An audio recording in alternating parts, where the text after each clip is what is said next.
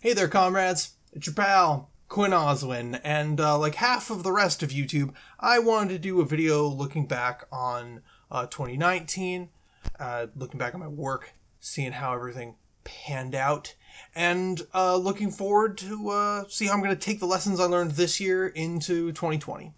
But first, I'd like to seriously thank all the people who subscribed to me, especially those of you who put me over the 200 subs mark right before the new year. That was really nice. And if you like what you seen here, stick around. I'm gonna get more ambitious.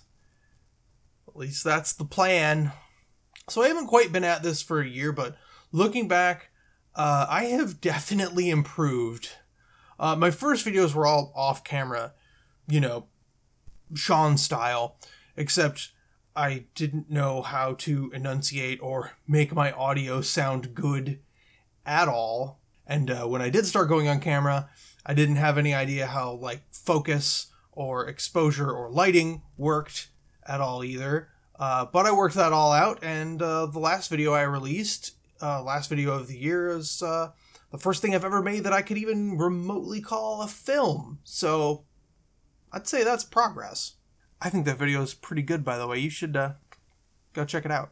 So yeah, I'd say if anything this year was a learning experience. It was mostly me just throwing stuff at the wall and seeing what sticks. I mean, I literally did my coming out video just running around in the woods. So yeah.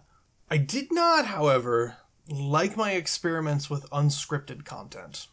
In one, I gave a half-baked take on cancel culture, and I defended Vosh in it, which I had to walk back in a whole other video.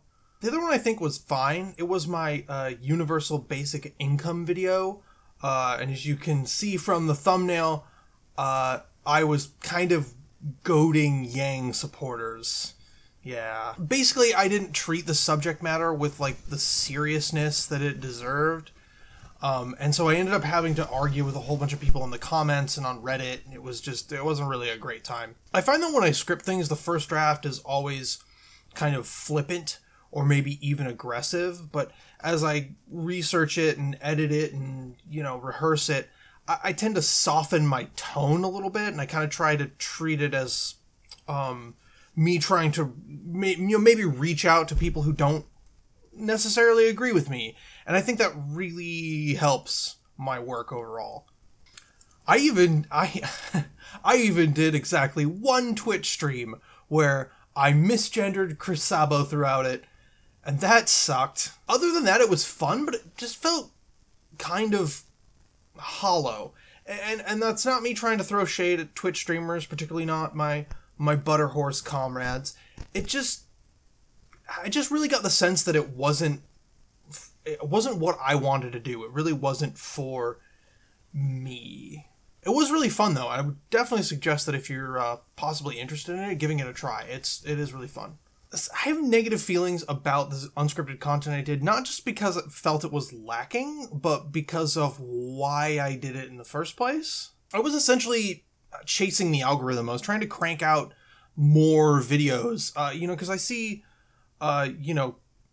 video creators like big and small all over the place cranking out videos like once a week or even more, and good videos too. And, I wanted to do that. And hey, maybe someday I'll get there, but for now I need the time to research and edit and script stuff just to bring it up to a standard that I'm comfortable with. And I have been having some success with semi-scripted videos, where I'll write a script and I'll like have it out, but I won't follow it 100%. I'm actually doing that right now. And that helps me have a more conversational tone while having a clearly defined idea of what I'm trying to say. The other thing that I don't like looking back is which of my videos did well. Looking strictly at view counts, you can very easily divide my videos into two categories. There are those that are around or below 200 views, and those that are around or above 500. Do you see a pattern here? Okay, well let's remove the YouTube walkout video. It's a bit different than the others. It was, part of a specific moment. It got a whole bunch of views in 1 week and a handful since then. Now, I don't think these videos are bad per se. In fact, I think my Stephen Woodford video is pretty good. But what I did with that was it's not actually about the controversy that was swirling around him at the time. And by controversy, I mean transphobia. And while I do touch on his transphobia, I used it as a broader takedown of his approach to politics in general, because he had a bunch of videos from before that drove me crazy, before the transphobia shit. So in this case, I think I played it right. I used the controversy in order to talk about something a little bit bigger, even if it was still just about this one specific YouTuber. And I kind of did the same thing with the ContraPoints video. But my Vosh video is not that. I was hurt and angry after the Thought Slime incident, as a lot of us were. And I felt like I had to distance myself from Vosh because I had defended him the day before. I haven't rewatched the video, and I probably won't, but I know that I didn't use the bullshit to talk about something bigger, and I just slapped it together in a few hours. It's really not very good, and it's on track to become my first video with over 1,000 views. That's not my favorite thing in the world, but it is what it is, I guess. It just really illustrates how easy it can be to just chase the latest controversy, especially when you're trying to do good work. You're trying to get, as many leftist ideas into as many heads as possible. Without even thinking about it, you can fall into some sort of liberal game of calling out this week's bad stuff instead of using it to talk about bigger issues. And I'm not criticizing those who walk this line. We need a diversity of tactics, and some people are really good at this, like Gushin and Re-Education, but I am not. So what did I like about my work in 2019? There are 3 videos that in my mind stand above the rest. The first one was my first episode of my How the Profit Motive Fails series, though I don't think I can call it a series since I've only made one of them. I did just about everything I want to do in a video. I talked about resource management in bold terms. I added an international dimension. I wrapped it all up in a critique of how capitalism just fails at managing this resources. And, I threw a bunch of good jokes in there. It just works. It was just really good. The second was my second episode of my In Defense of Things That Suck series, the one about Daenerys Targaryen. I made a lot of improvements to the format the second time around. The first one was the first video I made, so yeah, it was a little rough.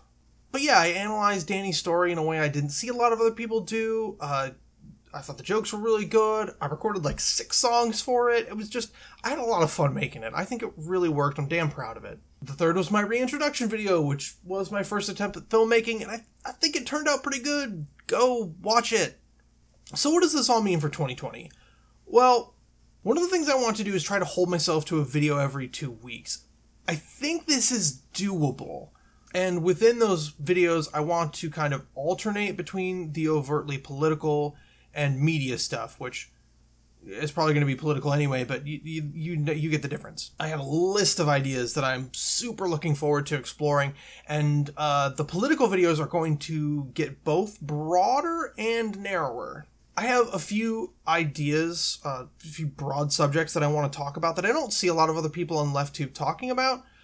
So I definitely want to do those, but I'm also planning on, as the primary gets going, doing videos about Bernie Sanders.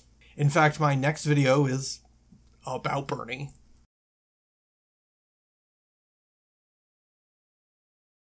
I'm also planning on doing at least 2 episodes of How the Profit Motive Fails this year.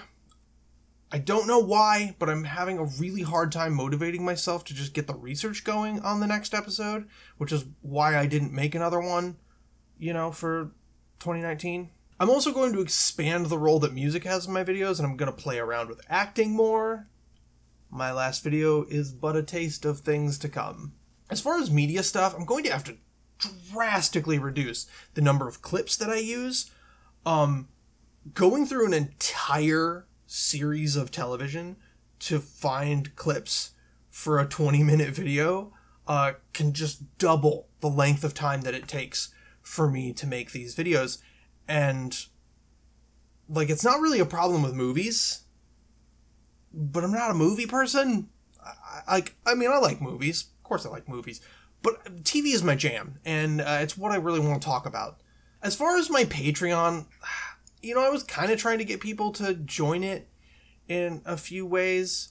But honestly, the only reason I started it, I mean, I thought, hey, maybe I can make enough money that, like, I can, you know, just use that towards the money for people that I support on Patreon. You know, about $20 a month, you know, supporting different creators on Patreon. And I thought, hey, you know, maybe I can make that much and then just, you know, pass it on. Maybe have some left over for snacks. I don't know.